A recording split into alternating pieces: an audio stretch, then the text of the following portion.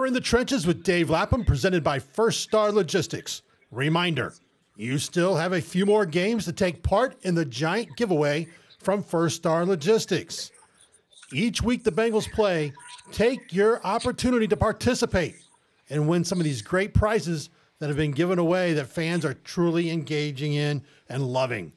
Dave Lapham was on the call. The Bengals 27-24 winners in overtime. 3 wins in a row for the Bengals. The second one in overtime. Lap, man, that you had to enjoy calling this football game. Yeah, it was just a crazy football game. A lot of fun, a lot of excitement. As the late great Jim Valvano said, "Don't give up, don't ever give up." And that's what this football team's all about. There's no question about it. I mean, the second half of this football game, it was absolutely incredible. Jake Browning, 19 for 24, 199 yards in the second half, 2 touchdowns and an interception, quarterback rating of 111.6.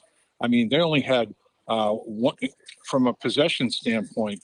It was crazy. The Bengals were the ball control that the Vikings had against the Cincinnati Bengals in the first half was amazing, and in the second half, the Bengals only had in the third quarter, the Bengals had 1 possession, 4 plays, 15 yards, ended up in an interception. That's the only possession they had in the third quarter of the football game. But then the fourth quarter, touchdown, touchdown, touchdown. They scored 21 points against this defensive football team of Brian Flores, who, I mean, just doesn't give up points like that. I mean, they shut an opponent out last week.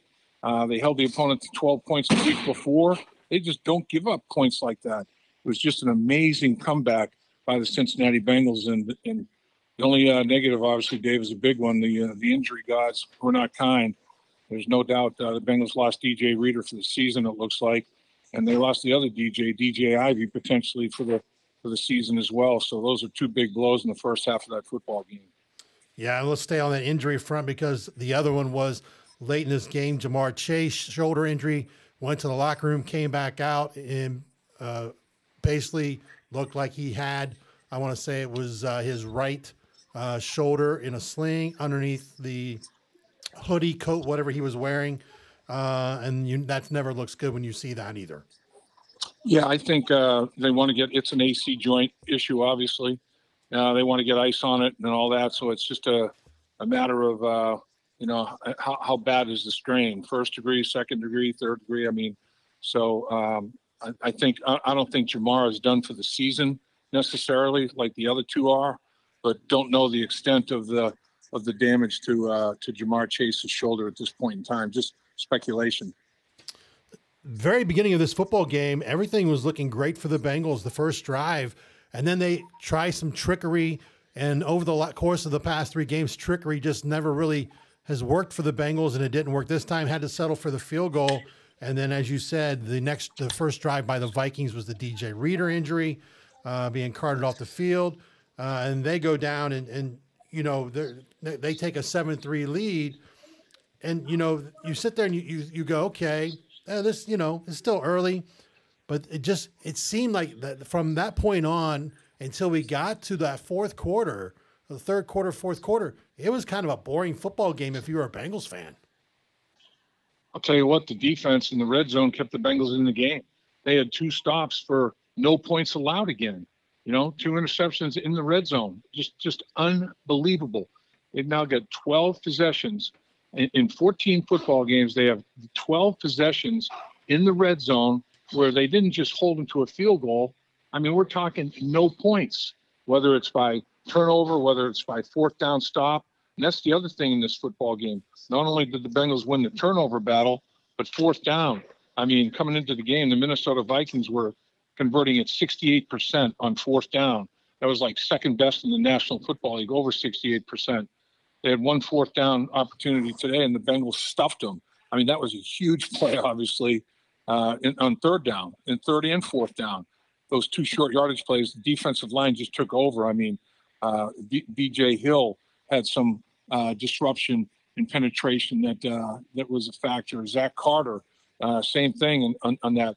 And they were 5 for 5 on the season on 4th and 1. Well, they're not 5 for 5 anymore. They're 5 for 6. And that set up an opportunity for Tyler Boyd to make the huge play on a scramble drill when Jake Browning has to get out of pocket, create and extend, and Tyler Boyd works his way all the way from outside the numbers on the left side of the football field across the entire football field to outside the numbers on the right side. And on the run, Jake Browning makes an unbelievably accurate throw between a couple of defenders, and Tyler Boyd makes the catch, and the rest is history. Yeah, unbelievable play there. But I'm going to go back to you talked about B.J. Hill. Second interception. When's the last time you've seen a defensive tackle make 2 interceptions in the way he, and especially the way they were? I mean, they were unique interceptions. They weren't like just a clean, clear cut. Fantastic plays by B.J. Hill. Yeah, I mean, his reaction to the football is incredible. You know, he's a very aware football player, and awareness is a big deal. And I said, BJ, I mean, it's like, are you kidding me? There are defensive backs in the league that don't have any interceptions this season. You've got 2 in 2 weeks. I mean, he said, I told you I was an athlete. I'm like, well, I wonder if Lou's going to play at linebacker a little bit. He goes, I'll do it. I can do it. So, I mean, he does have good hands. He is an athletic guy.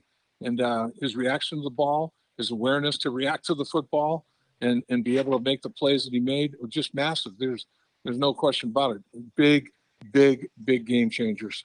Yeah, Mike Hilton also with the interception. The player that really kind of is stepping forward, and you see the development right in front of us, is rookie Miles Murphy, the first-round pick out of Clemson. He's starting to find his way as we wind the season down. He is. He's getting more and more confidence. You know, I think he's not a rookie anymore because they played 14 games. You know, he's got a full season under his belt now. I mean, that's more than they play in a college football season. I guess not him, because at Clemson they're always playing for national championships, so they play a ton of football games. But he's getting an idea of what it takes to play at this next level. You have to have a plan. You can't just go out there and beat guys on your athletic ability. He was a better, you know, athlete than just about everybody he's played against in the high school and collegiate level. Now everybody at this level is equal to his athletic ability, or in some cases are equal to it. So, you know, you have to have an idea and a plan of how to attack people, and he's getting that done. He's having a pretty good week of preparation every week in terms of working against the Bengals offensive line. The coaches are getting more and more confident in his teammates are getting more and more confident in him. His snap count's increasing. He's going to be a big factor down the stretch. There's no question. Dave, I do have to ask you about Jermaine Pratt made a big play, but Trey Hendrickson gets called for being offsides. After seeing, I mean, you know, replays and views can always be different. Saw a view that it looked like while Trey may have been early on his start, he did not cross the line of scrimmage. Looks like maybe a bad call from the officials that nullified Pratt's tremendous play that would have been probably the game-winning touchdown. Yeah, that was unfortunate. I saw the early movement, and I assumed, I mean, when I saw it, I was like, uh-oh. And then they threw the flag, and I knew that's what it was. I knew they were calling for Trey for being in the neutral zone in their estimation. But Trey lines up off the ball. He doesn't crowd the line of scrimmage all that much. So a lot of times his first move is not, offside or in the neutral zone. So that was unfortunate. But I think once the officials saw the movement, the early movement, and it caught my eye up in the booth from, that far away as well. It's like, oh boy, I hope he didn't jump too soon. And the official felt like he did. And the whole time the play was going on, I'm like, it's coming back. And it did. It came back, and that was definitely a blow. There's no question about it. Yeah, and Trey did come back with a big sack in the closing seconds of the game, and against the Vikings. He always makes amends. Man. Makes restitution. It brings me to T. Higgins. T. Higgins has fought injury all season long, but man, when he makes plays, that touchdown, the way he just to sit there and kind of go through it in your mind, how his mind has to be processing to make a great catch, and then have the willing, I guess not just willingness, but the wherewithal to know that, hey, all I have to do is grip this ball, put it out. I'm going to cross the pylon. That is one of the greatest touchdowns I've ever seen. It was incredible. I mean, like you said, the wherewithal, the football instincts, that's millisecond stuff. I mean, that stuff, you have to make those kind of decisions in literally milliseconds. And for him to realize, okay, I'm still in bounds. I'm not at the goal line yet. I haven't crossed the pylon of the goal line. I'm just going to kind of like reverse windmill, half a windmill with the football, and make sure I cross the pylon of the goal line. I mean, just an incredible decision to make. You know, I mean, it's again, it's football awareness. These guys are aware of what needs to be done, how it needs to be done. In the first half, they were a tick off. I mean, T dropped a pass early in the football game. I think it was the first throw of the game. T had an opportunity and dropped it. And then he had one that, as he was going to the ground, could not quite control it. But that was a heck of a play. And contested catch against a much smaller player, and he out-leveraged them. And just it looked like a man amongst boys making that play. But as he goes to the ground, you know, the ground helped him secure the football in the official's estimation. That was reversed. So when he had a chance to make plays in the second half, he made them all. So they were just kind of a tick off in the first half. And then in the second half, everything clicked, and away they went. And to make plays like they made against this Brian Flores defense, because he lined guys up everywhere. He did exactly what, you know, they anticipated that he was going to do, and make it very, very difficult, disguising, you know, lining guys up in odd spots and bringing pressure and then dropping it. I mean, he did everything and everything and anything to try to win the football game. And like I said, they were only giving up 15 points a game coming into this football game. The Bengals hang 24 on them in regulation and 27 on them in overtime. You know, a player who Jake Browning, I was listening to the press conference. First off, Zach Taylor said this game took everyone, and it did. It took everybody that was active today to make this a victory for the Bengals to continue their hunt to be in the playoffs. But Joe Mixon, the touchdown he scored, where Ivan Pace Jr., everyone talked about, you know, the former UC Bearcat, Miami Redhawk, and for good reason. This kid can play football. We talked about him when we was in the studio this week, that he's just a football player you want to have on your team. But to see Ivan Pace Jr. coming full speed, Joe Mixon and him and Pace just meeting, and Joe Mixon shows why he's valuable in that situation, because he kept his balance despite getting really blown up and goes in for that score. That was huge. Oh, it was massive. I mean, you get a linebacker that's coming downhill untouched. I mean, he's unblocked. He wasn't touched. And Joe's, you know, trying to make a read, you know, with the football, and Pace smacks him, and Joe keeps his balance. And second effort, lurches forward, surges forward. You know, that was a huge play.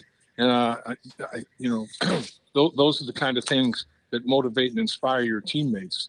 And there's no doubt that that's what Joe Mixon's all about. I mean, fourth down efficiency. The Bengals go 1 for 1 on fourth down. That was Joe's touchdown run. And the 0 for 1 that the Minnesota Vikings went on, that was the biggest play of the game for them, basically, in overtime. So a team that was dominant on fourth down coming into the football game, the Minnesota Vikings, the Bengals outplayed them offensively and defensively on fourth down, and ended up being a big factor in them winning the football game. You're in the trenches with Dave Lapham, presented by First Star Logistics. Again, a reminder, you still have chances to take part in the giant giveaway First Star Logistics has been doing all season when the Bengals play. Great prizes. Trust me, Dave Lapham and myself, we've looked at these prizes every time we go into the studio at First Star Logistics going, hey, we would like that at our house. And so make sure make sure you take part in the last remaining few weeks here. We've got 3 more. Dave, it's hard to believe. I think we were just talking training camp. Three games left. Coming up next. 3 games left. Steelers. Yeah, 3 games left. 2 on the road and 1 at home. Oh, hard to believe. But another Saturday game, December 23rd, 4:30 slated kickoff in Pittsburgh against the Steelers, who are playing the Colts as we're recording this post game of the Bengals' big win over the Vikings. And then a road trip to the Kansas City Chiefs. And then, again, the final against – do we have to really say their yeah, we got to say their name. The Cleveland Browns will finish out the season at home in Paycor. These are going to be tough wins, especially as we talked about earlier in this recording about losing DJ Reader. And, who knows what the status of Jamar Chase is going to be by the time we get to these games. But not an easy road to hoe. But, I mean, at the same time, the Bengals are still in the hunt. Yeah, I mean, the thing, I think reasons the Bengals are still in the hunt is because other than Joe Burrow, they have been very healthy. And today it got blown up a little bit in terms of losing key players. But how about Browning? 29 for 42 today for 324 yards, 2 touchdowns, an interception, quarterback rating 97.7, 29 completions to 12 different receivers. He spreads the wealth. He gets everybody involved. I mean, this kid is special. I mean, he sees the entire field. I guess I heard a little bit of his presser, and he was talking about Brian Callahan when they first met in the beginning of the week. And they were, talking about the defense that Brian Flores was going to be putting out there. And he said, you're going to throw for 500 yards, Jake. You're going to throw for 500 this week. Well, not quite that, but he lit him up. I mean, like Zach Taylor said after last week's game, he lit up the world. Jake Browning continues to light up the world. As a starter, the 3 games that he started, Jake Browning is undefeated. I mean, and he's putting up historic numbers. It is crazy what this kid is getting done. And very humble about it. Very appreciative, obviously. But boy, he's tough-minded. He's physically tough. He's got physical skills. I mean, he's the real deal. He has basically taken his career path and turned it in a much different direction. You talk about taking full advantage of an opportunity. My goodness. It's been a while since I've seen a kid do this kind of thing. Yeah, a reminder to everyone, if you missed in the trenches this past week, you missed. We had 2 of the greatest to ever do it in Bengals stripes. Ken Anderson and Boomer Esiason both spending time with Lap in the trenches talking about it. And it was funny because our conversation when I was in the studio with Ken Anderson and Kenny said that Jake Browning probably needed to, have a cold one in that hand where he had the thumb. And Jake after this game was saying, hey, I could use a beer after this one. But right. So it was kind of interesting that, hey, he needs to listen to Ken Anderson because Kenny told him that's what he needed to do. But Kenny said he might be the best quarterback they've ever had, and he was kidding, of course. But I mean, Jake continues to throw up crazy numbers, and I've had fans come up to me and say, "All right, what do they do if Jake Browning wins the Super Bowl? What do they do? They can't get rid of Jake Browning." I said, "What do you want him to do? Trade Joe Burrow?" They're like, "Well," I said, come on, man. I mean, I can't even talk to you about this stuff. You got to be crazy." Yeah, but that's the way fans are. Yeah, just that. Where's Nick Foles right now? So, yeah, right. So, but look what happened in New England with Drew Bledsoe and Tom Brady. Yeah, and that's what some of the fans are talking about. We may have a Tom Brady type situation. I'm like, okay, pump the brakes. Let's chill out here a little bit. It's crazy. And as Boomer said, the NFL wants their star quarterbacks on the field. They don't want them injured.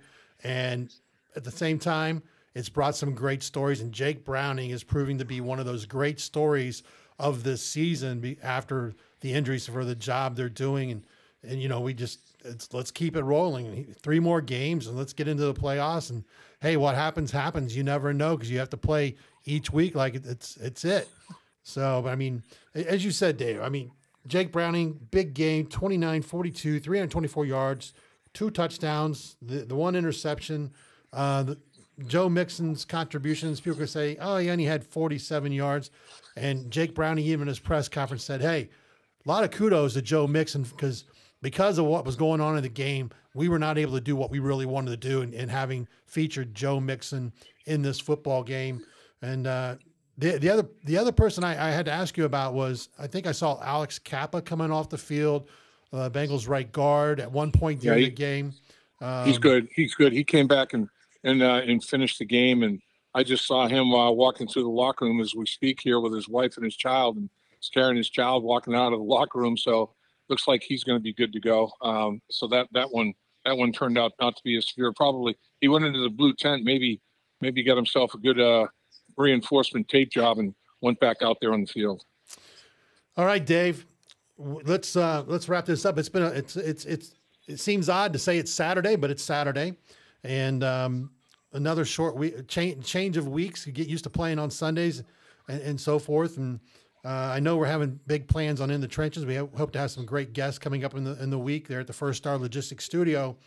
But your thoughts as we put to bed, let the team go and enjoy this win, where our attention goes to watching games to see how things play out in the AFC over the weekend, and getting ready for the Pittsburgh Steelers on the road in whatever they're calling that stadium now.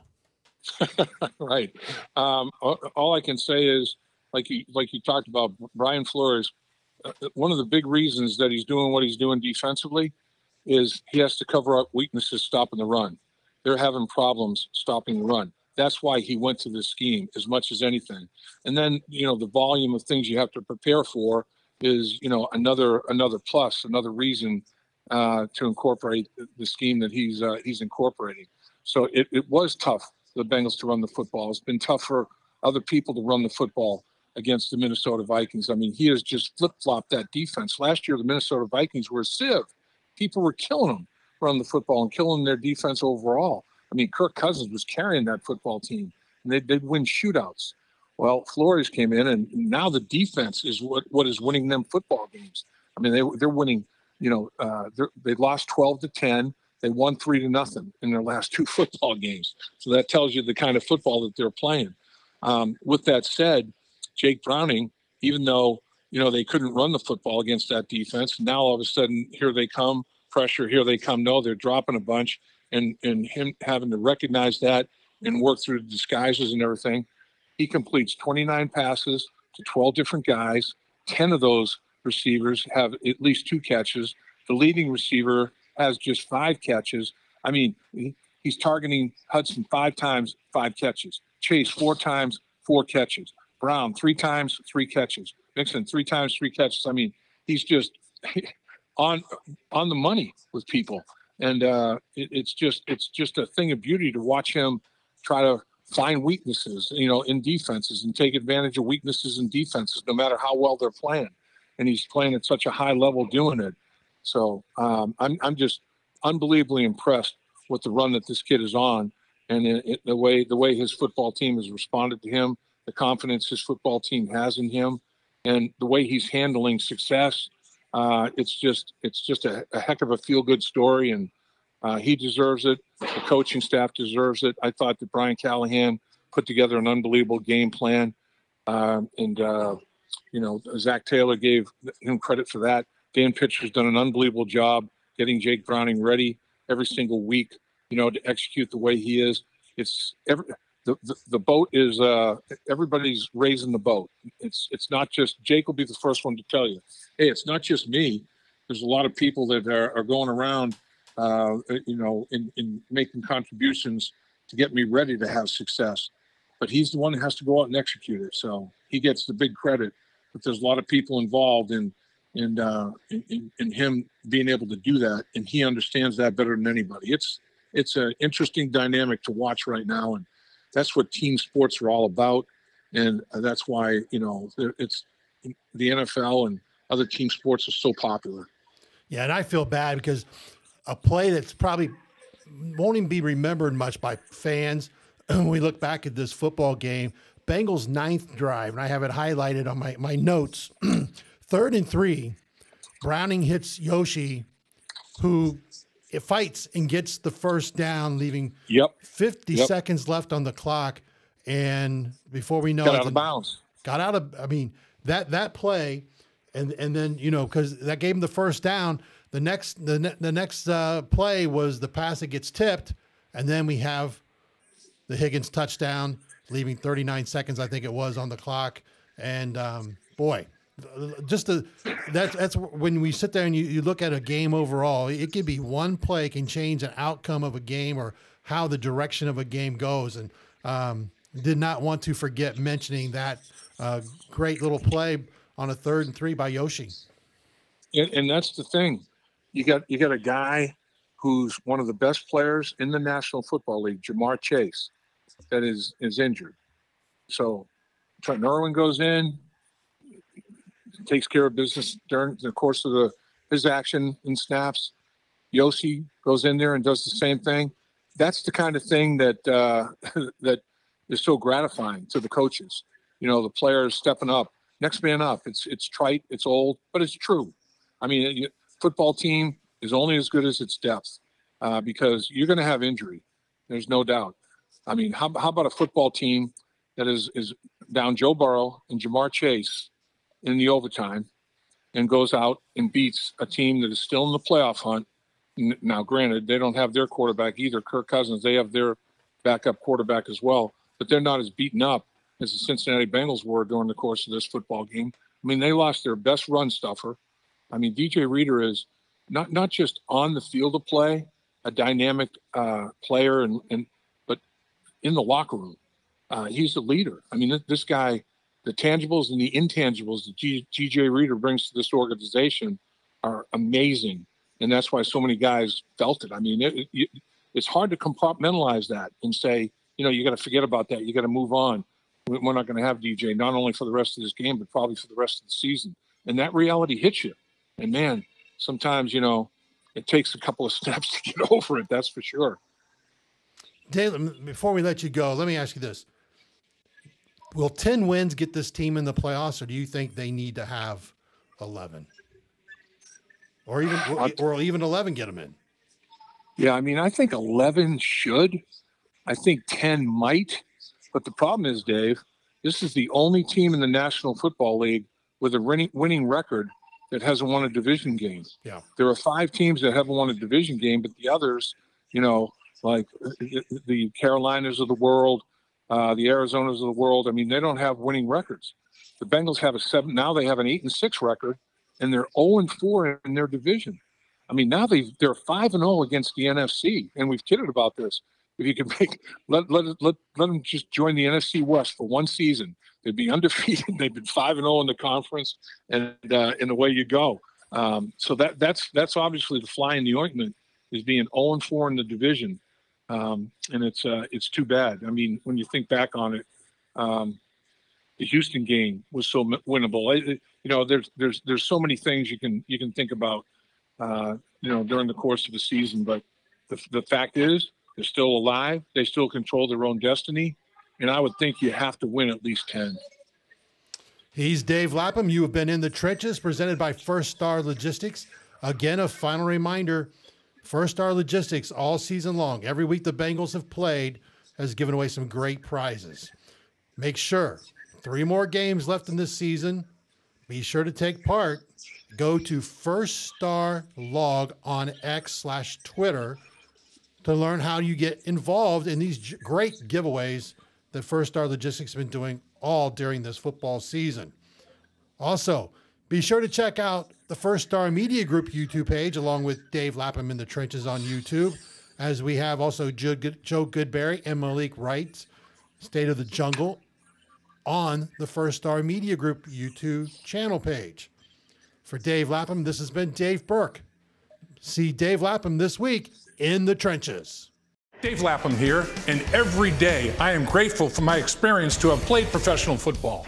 As a player, I realize self-motivation, leadership, and appreciating your teammates are key. At First Star Logistics, you can use those same attributes to create the life you want for you and your family. Build your future by working hard like I did. You'll see results both on and off the field. Call First Star Logistics today and be part of our winning team. Opportunity knocking.